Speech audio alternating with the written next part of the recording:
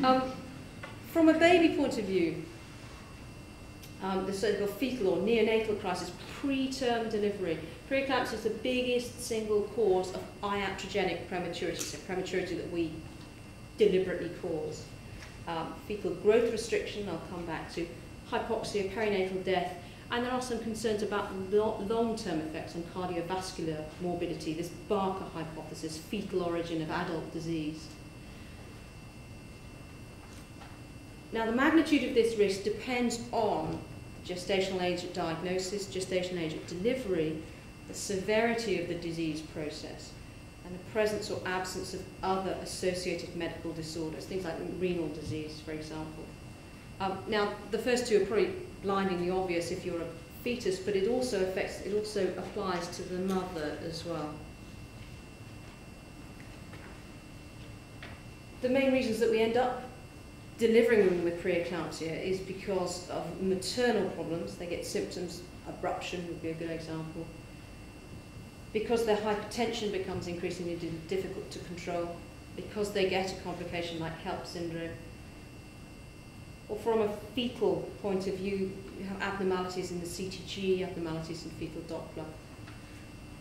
Or because they get to an age where we don't think it's worth prolonging the pregnancy. In Oxford, we tend to someone's got proteinuria preeclampsia, we tend to aim for delivery at somewhere between 36 and 37 weeks, depending on disease severity.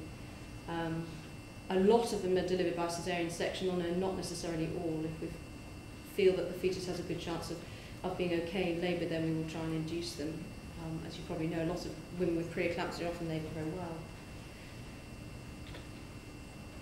Incidence of pre-eclampsia, it's surprisingly difficult to get accurate figures. It's estimated that mild pre-eclampsia affects 10% of women in their first pregnancy. Severe pre-eclampsia probably affects about 1%. It is very difficult to get accurate figures. There are huge controversies in definition about pre-eclampsia. Some pre-eclampsia presents in an atypical fashion. And even if you do agree on the diagnostic criteria, they are sometimes unreliable in those with pre-existing disease, like renal disease, for example. You know, if you're someone who pours out 3 grams of protein even when you're not pregnant, that makes the diagnosis of pre-eclampsia more difficult to define.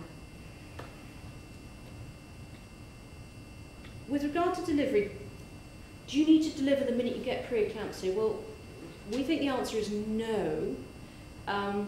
As a ballpark figure, once you have significant proteinuria, in Oxford we use a cutoff of 500 milligrams in 24 hours.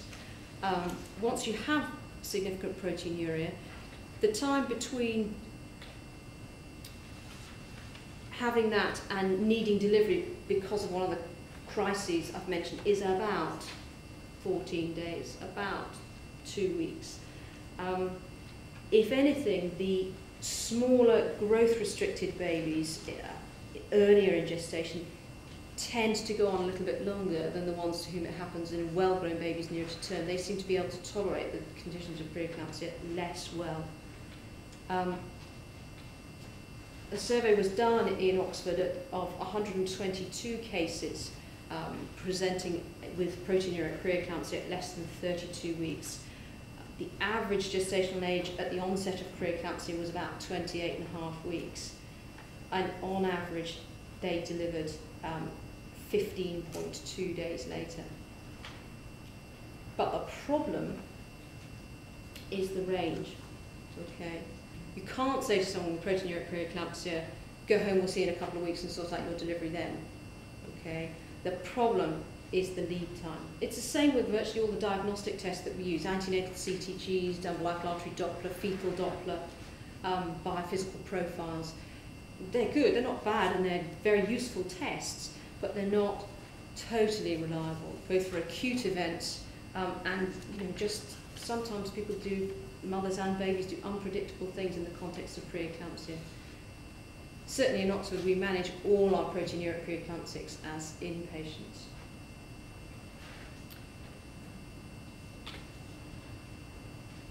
With regard to treatment, you need to treat maternal hypertension for the sake of the mother, and the confidential inquiry brings this out, you need to pay attention to both the systolic and the diastolic blood pressure, and the emphasis is now on sort of mean arterial pressures. Okay? Treatment doesn't affect the underlying disease process, although it may prolong gestation because it may avoid this iatrogenic prematurity. You may feel that you don't need to deliver because the blood pressure comes under control, and in that way it may improve outcome. We tend to start with methyl-dopa, alpha-2 partial agonists, unless people have got a history of depression, in which case we try and avoid it because that is one of the side effects of methyl-dopa. We go up to a maximum of about 500 milligrams 4 times a day. And then we start adding in, usually nifedipine next, labetalol, which is a beta blocker. And once in a while we have ladies on all that and doxazocin as well. So we sometimes end up with people on cocktails of 4 different antihypertensives. Postnatally, we stop the methyl-dopa in everyone because of this postnatal depression.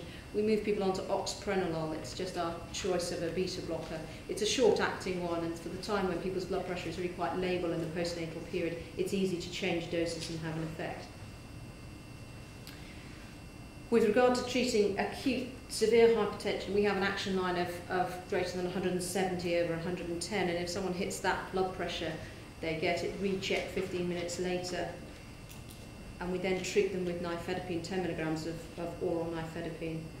We recheck that in an hour. If it doesn't come down, we give them another nifedipine.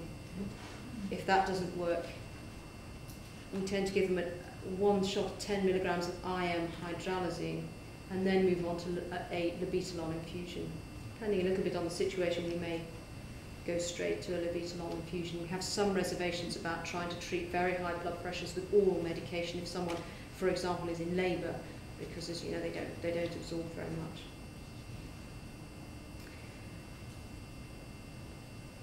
Moving on to eclampsia.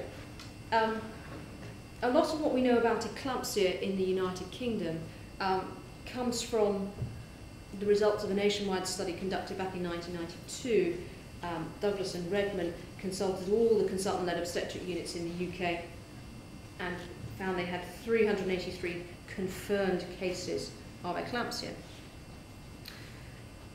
From that, they worked out the incidence is about 1 in 2,000. So that means most units in the UK are probably seeing 1 or 2 eclamptics a year. I'll come back to that. Maternal mortality is about 1 in 50. They can occur antepartum, intrapartum, and a lot of them, a significant number of them, occur postpartum. Having got obstetric goddess moment, think, well done me, I've delivered the baby. Everybody, relaxes a little bit, and then, someone goes and has an eclamptic fit. Symptoms before eclampsia. No symptoms in 41%. 50% had a headache. Nearly 20% had visual disturbances and epigastric pain. Most convulsions can occur despite antenatal care.